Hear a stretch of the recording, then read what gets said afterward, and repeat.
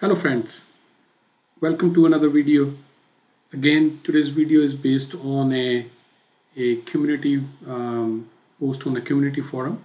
Let me walk through the question and then we will look into the solution. So here it is. The user asked disable slicer based on another slicer selection. Uh, there is no a disabling option available in Power BI like for visualization. Dynamically we cannot do that, but I provided an alternate solution to solve this. So let's look at the question. So user has like this option by month selection, by year to date selection, so two selection, and then there is a slicer for year, and then there is a slicer for date or month. And so the question is like if a month is selected in here, and then the year will be supposed to be disabled, and the only selection should be by month. And if year is selected, the selection user should be able to select a year but not the month. So let's see how we can do this. I'm going to jump into Power BI. So what I did the same thing just to showcase. I have a filter slicer which is by month, by year, and then I put in from my calendar table, I put a year in a table visual with these measures which I created. I will show you what these measures are. So I created two measures. One is filter by year. So it's pretty straightforward measure. It's comparing filter by year measure is if selected value in filter table, there is a filter table and the column is also called filter. And if the value is by year, so it means if the selected value is by year, so it will return true or false. So we can convert true and false into the number value. So I will tell you why I convert it into a number. So if it's a false, by converting it, changing it to integer, it will return 0. If it's true, it will return 1. Similarly, I have another a measure which is filter by month, exactly the same. So again, what we are doing is checking the selected value is if it is by month, then converting it. If it's true, it will be 1. If it is not equal to month by month, then it will be 0. So as we can see in here, I dropped those measures in these table visual here, filter by year and filter by month. So right now by year is selected, and then we see 1 in filter by year, because that's what we said, compare by year and then converting into it's a true basically. And here we are showing filter by month because that is returning 0, and the reason is because by year is selected. So this is true and this is false. So if I select another option now, filter by year is false, so that's why it's 0, and filter by month is true, and that's why this is 1. So this is a first step. We created those measures.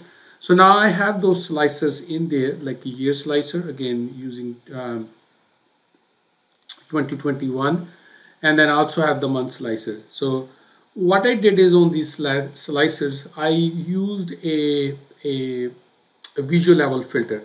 So I said show the items in this slicer if the filter by year measured value is 1. And similarly on the month, I said, okay, show me the items in this slicer drop down list if the filter by month, this is supposed to be filter by month, is 1. So not filter by year, it should be filter by month is 1. And so now as I mentioned, I converted true and false to integer, because when you're using the visual level filter, you don't have the option here to choose true or false. Excuse me. So that we can use 1 or 0 on the visual level filter. So that's why I'm converting the true and false to 1 and 0. So that was the reason. So now if you see, now I have a by month selected. So now my month slicer has all the options, and my year option, because we cannot disable, but we can basically, in other words, we're hiding the selection. So now the user cannot select a year. And if I go by year, and now the year is being listed, and month is disabled, and you can see we can now have the month selection.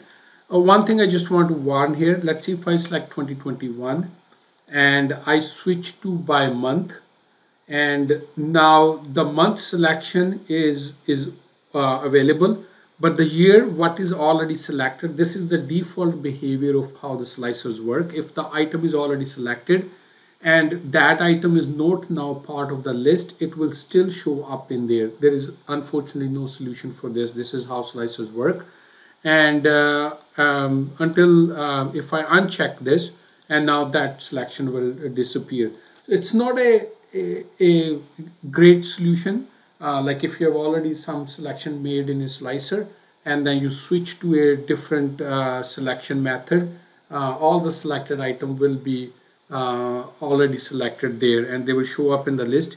Even then, let's say if I go here, I select January, February, maybe multiple, I select 3 months, and then I switch to by year, and now I have the selection available for by year. But if I go to month, even those 3 items listed here, but if as soon as I click one of those, they all will disappear.